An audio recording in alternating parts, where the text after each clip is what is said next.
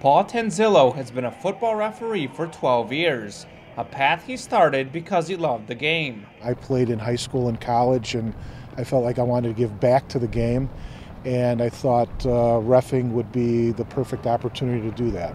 But Paul isn't the only Tanzillo that refs. His son Russell also played college football and couldn't stay away from the sport he loves. My dad brought me along at one of his games, and the rest is kind of history. Just kind of followed in his footsteps, fell in love with officiating, being out on the field, feeling like I'm involved in the game still. For the Tanzillos, refereeing is a part-time hobby. Paul works as an attorney while Russell is a radio on-air personality, but football continues to bring them together. He's been involved in my football life, my older brother's football life since the beginning.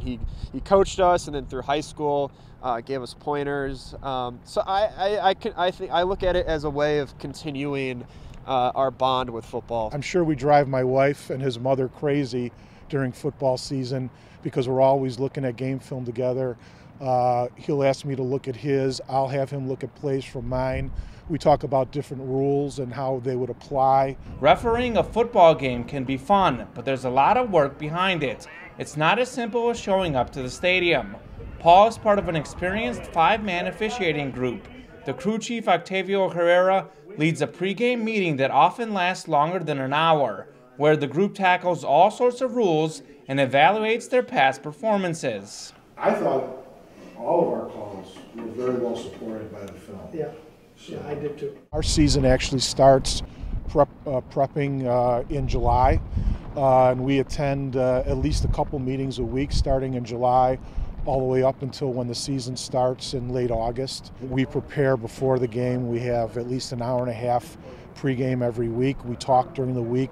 We film review during the week. There's a lot of rules, and there's a lot of philosophy around those rules that you have to study and be aware of. So I think people don't realize the amount of time and effort it takes for us officials to really dive deep into the rule book and really understand everything, all aspects about those rules. This specific game that the group reffed happens to be a playoff showdown between Bolingbrook and Warren, which they were assigned to because of the high ratings they received from coaches during the regular season. While Russell has reffed lower levels together with his dad, he's at this game to chart penalties and learn from the playoff crew. You guys are captains for a reason. You guys see something going down that shouldn't be, you guys take care of it, okay? It's your game, but we don't take it away from you.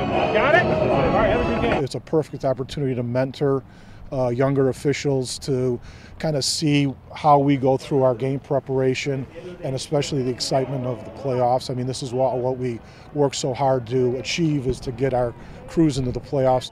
With each year, there's less and less refs, and finding young officials is a major challenge.